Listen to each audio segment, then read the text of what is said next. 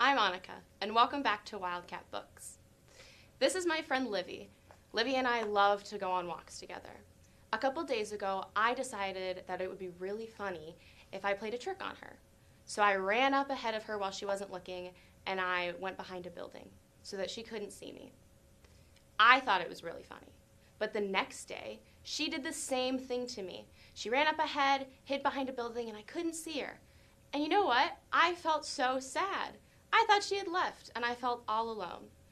Have you ever done something to one of your friends that you thought was really funny, but once it happened back to you, you decided, that's not so funny anymore?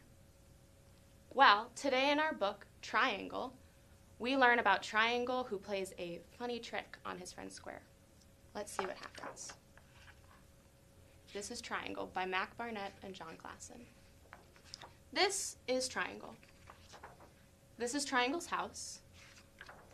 This is Triangle in his house, and that is Triangle's door.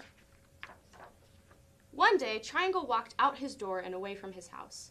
He was going to play a sneaky trick on Square. He walked past small triangles and medium triangles and big triangles. He walked past shapes that weren't triangles anymore. They were shapes with no names. He walked until he got to a place where there were squares.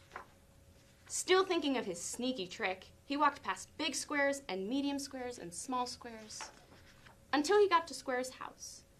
"Now," said Triangle, "I will play my sneaky trick."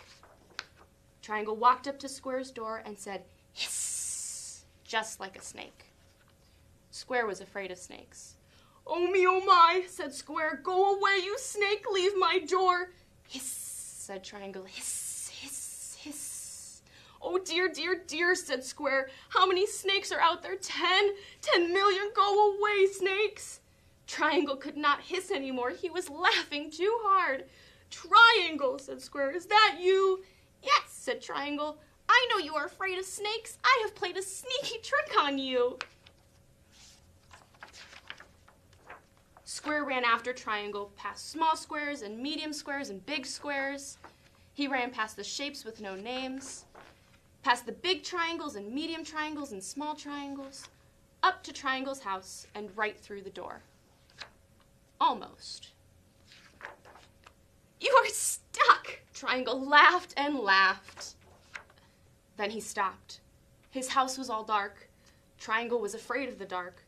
"It's too dark," said Triangle. "You're blocking my light. Go away, you block. Leave my door." I wonder what Triangle's feeling right now.